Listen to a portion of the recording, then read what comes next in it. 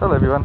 So Cricket Australia has officially announced that Pat Cummins, as expected, is Australia's new Test captain. Now this is a pretty mundane choice, if you like. He was the vice captain. It's to be expected, and look, there's nothing wrong with it being a mundane choice. You go from vice captain to captain. That's the point of the vice captain, is to become the captain if the regular captain is sick or injured. But this isn't necessarily a permanent elevation, we have to note. And who was chosen as the vice captain, Steve Smith, suggests that it may be just for this Test series. And in fact, as has been pointed out by a few commentators, if Pat Cummins becomes injured or ill or just decides to rest for a Test, as they often do with fast bowlers, Steve Smith would become the actual captain. So if perhaps Pat Cummins plays the first 3 Tests, then they decide that, well, he's a bit injured and or needs a rest, and they decide to bring in, let's say, Mitchell Starc, presuming that he doesn't play in the first Test. Then we would have Mitchell Starc in the team and Steve Smith as captain, because I'm predicting that Jai Richardson will be in the opening team and Mitchell Starc will miss out.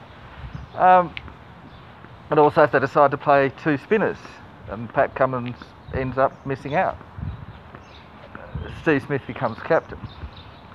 And I think that may happen for 1 or maybe 2 Tests out of the Ashes. I think Pat Cummins will certainly play for most of the Tests, and he may well play in all of them. But it also, and that's one reason why bowlers, particularly fast bowlers, aren't very often made Test captain, because they don't always play that many matches in a row. They often get injured, and particularly Cummins, like he was out for 6 years in a row. So I see it as sort of a reward for his good performance for the last 2 or 3 years, and reliability, consistency, well and truly deserved. But I also don't see it as a permanent thing. So let's say, for one example, that Pat Cummins plays in the first 3 Tests and then is rested for the 4th. Steve Smith comes in as captain and then Cummins comes back in the 5th Test and goes back to being captain. That would be very good for Australian cricket, because we will then get a little bite-sized glimpse as to what Steve Smith might be like if he was captain again. And we all know Steve Smith as a captain was really, really good for Australian cricket. One of our best captains that we've had in a very long time. And as I said before, he was leading from the front, our best batsman, and his batting improved, which is Alan Border-like. And Alan Border is probably the best captain that we've had in my lifetime. Now, I know there was the professional captain of Mark Taylor, who personally was really bad with his form, but as a leader was really good. And of course we had the great returns of Ricky Ponting, which was probably due to, in a large part, the fact that he had good players in his side. And of course Michael Clarke was considered by many to be a good captain too. And we've had a number of really good captains, in fact, but Tim Paine probably wasn't one of them. And I think we've got to be realistic with that.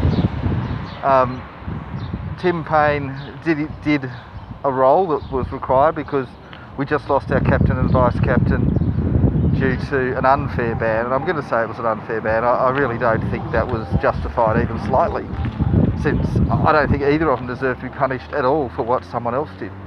But even if they were, you know, ball tampering is a 1 or 2 match penalty, and they were banned for a year, and I think that was disgraceful. But the fact is that we needed to have someone in there, and we needed someone with integrity. Unfortunately, as we now know, that was a lie, because Tim Paine had done stuff just as bad as what Smith and Warner had done.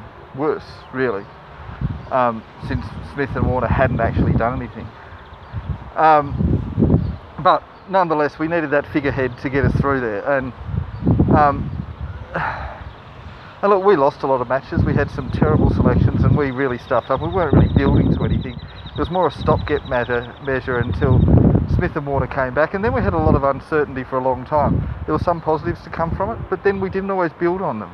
I mean, Curtis Patterson, for example, had a great couple of Test matches and then was unceremoniously dumped when Smith and Warner returned and hasn't even gone close to making the side since. And, you know, there were a lot of these positives that we got from that period that's just been completely ignored.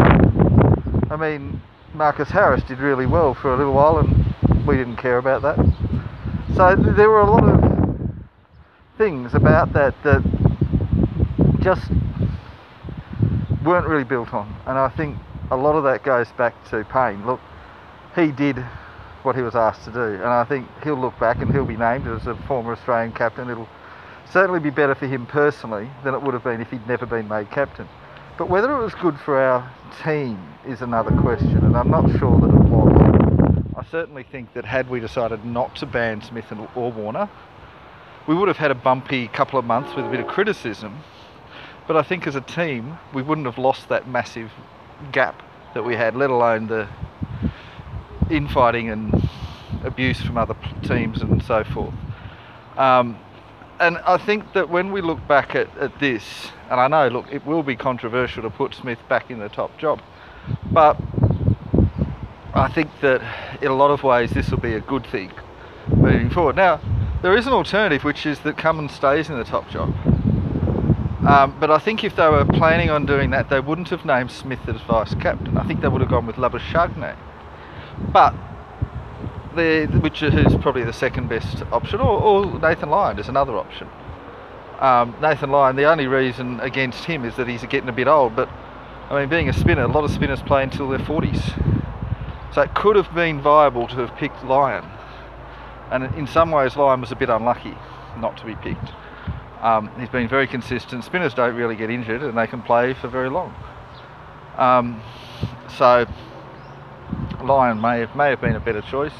And Labuschagne, I think the only issue with Labuschagne is that he may have some injury concerns.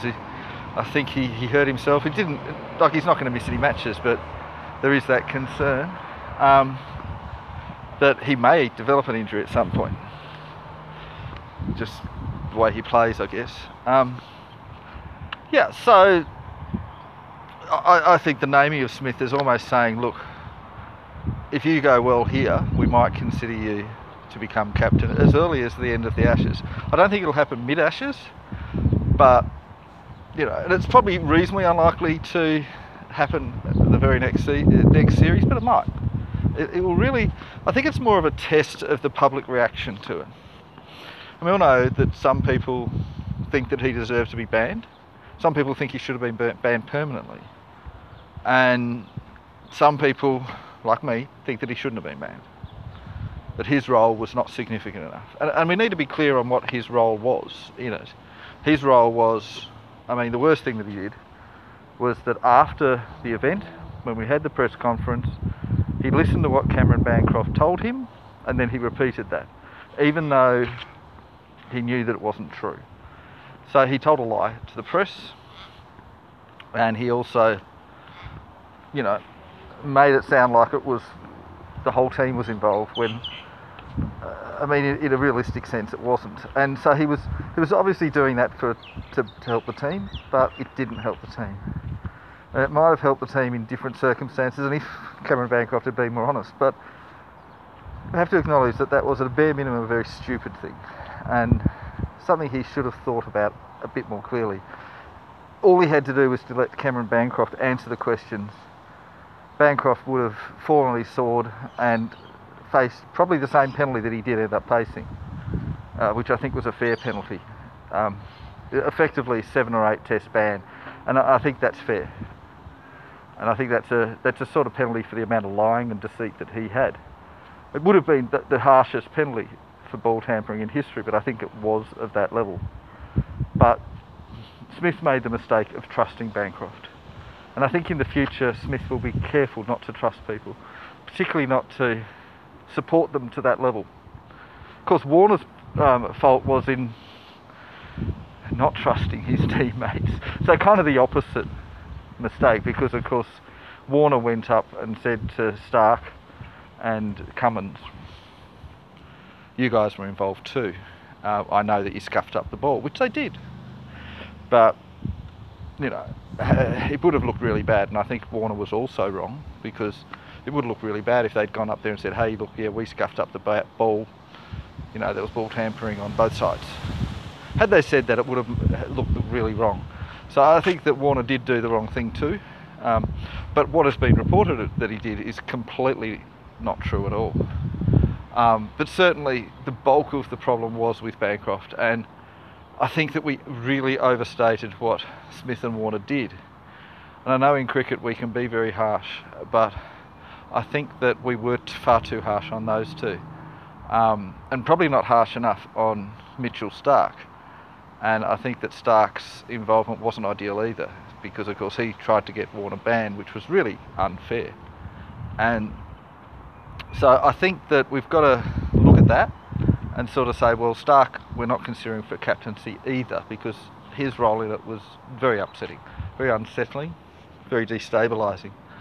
But anyway, so look, depending on how the public views it, we may end up with Smith back. But maybe not. Maybe we can have Cummins for a while and we can see how that goes. So it's an interesting thing from that dynamic, and I think this is the right move to make. Anyway, that's it from me. Bye bye.